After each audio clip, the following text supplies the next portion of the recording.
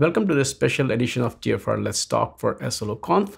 I'm your host, Swapnil Bhatia. My next guest is Ian Bartholomew, lead site reliability engineer at Nobl9. And today we are going to talk about OpenSLO. Ian, first of all, it's great to have you on the show. Great to be here. Thank you. What role is open playing there? Whether it could be open source from the perspective of code, it could be about specification, it could be about, a lot of other things that comes with the term open there. Yeah, so maybe to answer that, I'll explain kind of what the what the initiative was, or what the inspiration for it, where we had a lot of different people in the industry trying to solve the same problem. We were kind of coming at it from different angles with different problem sets.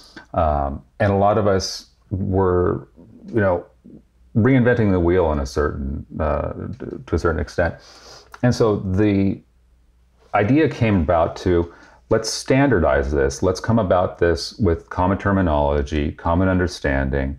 And then by taking all of the different problem sets and requirements that everybody else has and putting this together in a common specification, the idea is that when people come into wanting to adopt SLOs, problems that they might have will all have already been solved, and we can kind of talk about it and explain and work at it from a common specification. There was somebody that was talking earlier today that they had tried to adopt SLOs in their organization earlier, and they had to come up with their own terminology. They had come up with their own ideas, and by adopting OpenSLO, they're hoping to be on the same playing field as everybody else. They're wanting to be able to, again, problem solve the same way, or work on. Said that wrong, but the being able to gain the learning of everybody else. The other thing with this too is when we have a common specification, we have a shared learning that can be transferred from one platform to another. If I have developers that are coming into the organization that have experience with platform A, they don't have to relearn that. There's a set of experiences and knowledge that they have where they can get up and running without having to learn a proprietary DSL. So the first thing is that you said it right, and this is not a new problem. We have seen so many times before, different people, they try to reinvent the wheel again and again and again. And that's where open source come to help. You have solved a problem, you share the solution with others, and they not only use it, they improve it, they improvise on it, and then you learn from them. I think if I'm not wrong, during the conference, SLO Conf, you also open source SLO, OpenSLO. So I want to talk about also the open angle, as I was saying earlier, that you talked about the specification side of it. Let's talk about the open sourcing side of it. And also, as you said, the community came together. Did this project evolve from Nobl9 and then community embraced it? Or the SRE community created something and Nobl9 simply led it? So talk about the origin and then talk about why you decided to open source it. Yeah, so originally it was at Nobl9. There's a number of us that have been, we were batting around these ideas of, this is a problem set that we're solving. And then working with some of the other companies that we're kind of friends with and partners with and peers with, they're solving it in a slightly different way. Alex Hidalgo was one of the brainchildren of this, and he talks with a lot of his friends over at like Lightstep and Circle, and we're all kind of solving this problem together. And so he reached out to a number of different people who showed interest in coming up with a common specification. And so that's kind of where the origin of that was. We wanted to, take our learnings, take the things that we're trying to implement, and like you said, have better the specification, learn from other people's experiences, and have the tide raise all boats. Exactly. Of course, this is an open source project. Can you also talk about how do you plan to govern the project? These days, sometimes we see a lot of projects go to a neutral foundation so that there is more confidence within the community, so they can very easily, get involved without fearing that, hey, one vendor controls it, or you're trying to keep it as a Nobl9 open source project. Regardless, there are a lot of, there's nothing wrong, with a vendor-owned project versus a foundation-owned project, because the reason you did open source in the first place was to get community involved. But I'm more interested in the governance of the project. How do you plan to get community involved? So we're in the pretty early stages right now, and I think we're still deciding on what that governance structure will be. I think as much as possible, we want Nobl9 to not, we don't want this to necessarily be a Nobl9 project. We want this to be a community project. And so we do want everyone to feel welcome and able to contribute. So that being said, this is something we're still working on. We're still deciding what that's going to be like, what the shape of that governance will be. And being very early right now, we're just taking all ideas. Right now, we have a Slack channel that people are contributing ideas to furiously. It's amazing. The amount of excitement that we've seen just in the last day is really amazing. People from all across the industry are involved. And so it's kind of evolving naturally right now. And I think that there will be a certain point when we want to talk about, okay, how do we want to govern this? But I think there's that'll be after we kind of get around this initial phase. But no, I don't think anything's off the table right now. We haven't excluded any possibilities. And that's exactly how open source, right?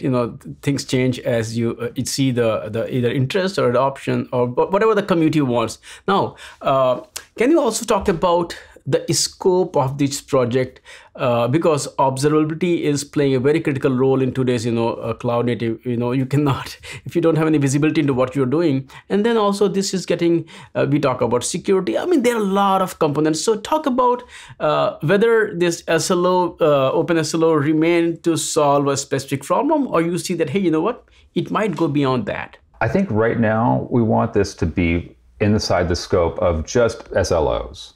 So agnostic of the data source, agnostic of the platform, we want it to just be able to express SLOs in a kind of a portable, standardized way.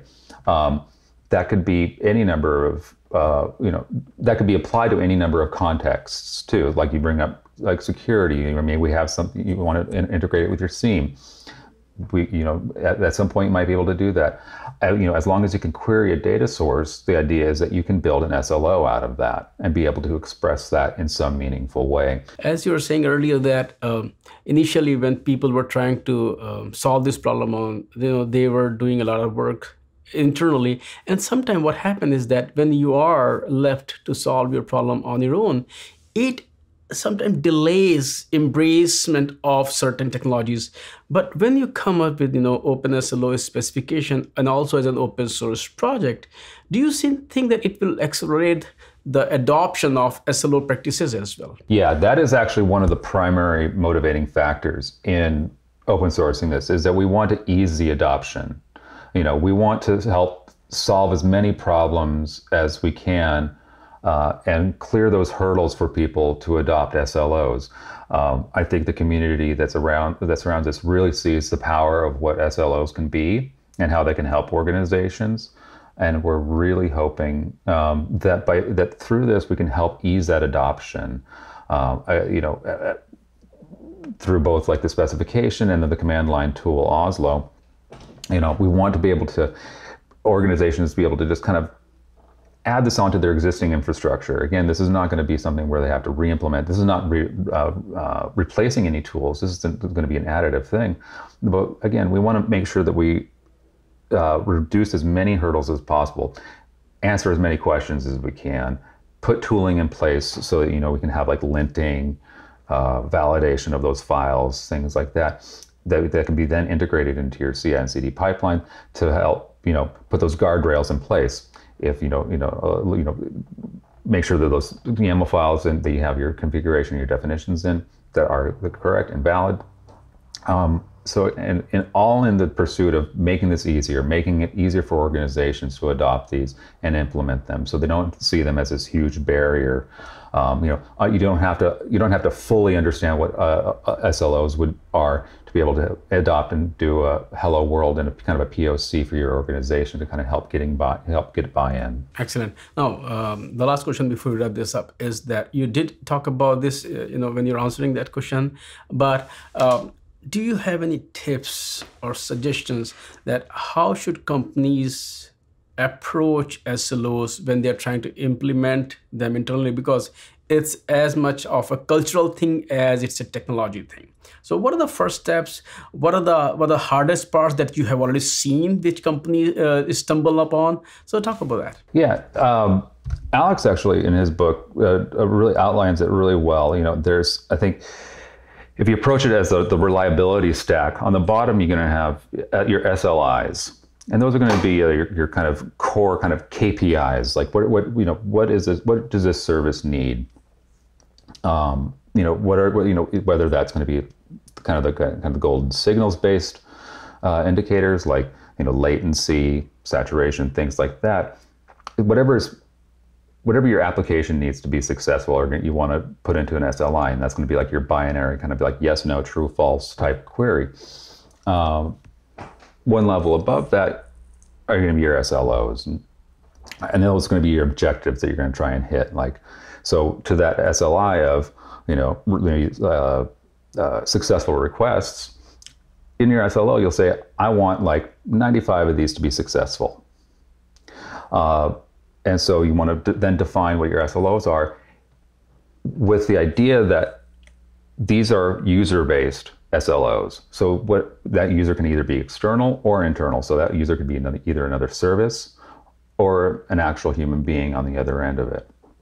So like, what was the render time? We want this we have an SLO on a render time to be less than 1 second. Because the idea is you want to have your user experiences to be happy. You want, and that's also dependent on your service. What different services have different metrics for what is a successful user journey or a user experience. Those SLOs then feed up onto the top of the pyramid with error budgets. So as you miss your SLOs, you're going to eat into your error budget, and and also your error budget. Just take a step back. That's going to be your kind of reliability. And so, if you have time in your error budget left, if you haven't eaten into that too much from violating your SLOs, you have things you can do then. You can do chaos testing, you can do load testing, saturation testing, things like that, that would cause momentary downtime because you are still within your error budget. Other side of that, if you've gone past, or if you've eaten into your error budgets, if your burn rate has exceeded that, that then needs to, or you need to have your shift into reliability rather than feature development. For organizations that are trying to adopt these, good first steps are, think about the pyramid, start with your SLIs, then your SLOs, and then define your error budgets. Start small. You don't have to do this all at once. It can be a single service or a single domain. And review often. If you're not hitting your SLOs consistently, maybe you need to take a look at what that SLO is and whether it can be lowered or raised or somewhere in between. Having an SLO that you're always under significantly, maybe that needs to be changed. But review often and take a look at what those are. Ian, thank you so much for sitting down with me today and talk about OpenSLO. I wish we could have done this in person, but I hope the next conference will be in person and we'll sit down together across the table without any mask and talk about all these topics. So thank you and look forward to talking to you again soon. Thank you, Swapnil.